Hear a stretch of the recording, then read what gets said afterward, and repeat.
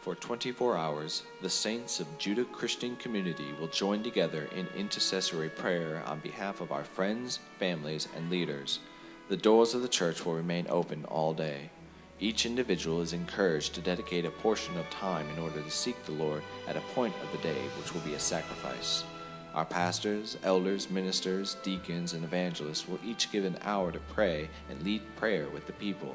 We will begin at 6 a.m. on September 21st, ending at 6 a.m. Saturday, September 22nd.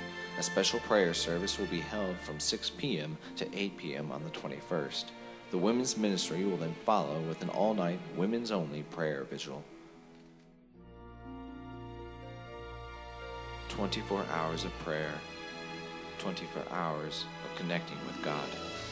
Our minds to His mind, our thoughts for His thoughts, our hearts becoming one with God. Mountains will crumble, blessings will be released, lives will be changed.